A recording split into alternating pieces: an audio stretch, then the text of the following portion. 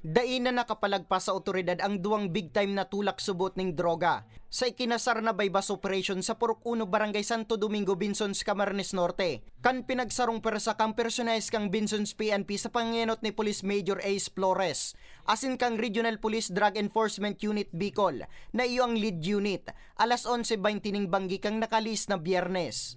Binisto kang otoridad ang duwang sospek na sinda alias Lon, 38 anyos kan Barangay Talubati, Blabo, Camarines Norte, na target sa operasyon.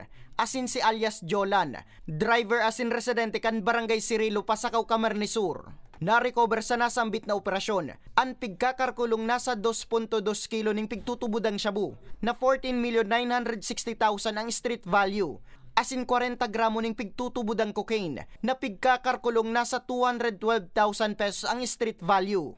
Ito po, malaking impact po ito kasi hindi na naikalat yung droga.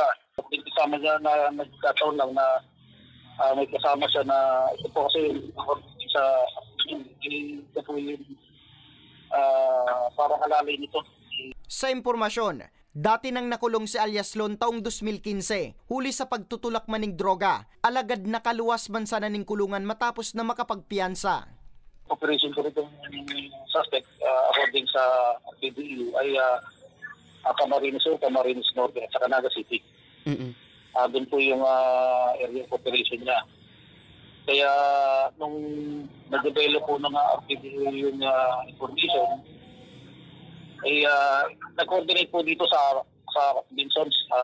Kasong pagbalgar sa Akta Republika 9165 o Comprehensive Dangerous Drugs Act of 2002 ang kakatubangon kan duwang sospek. Nangunyan ang nasa ipatura pa kang Vinsons MPS. Para sa mga baretang tatak Bicol, Nomer Corporal.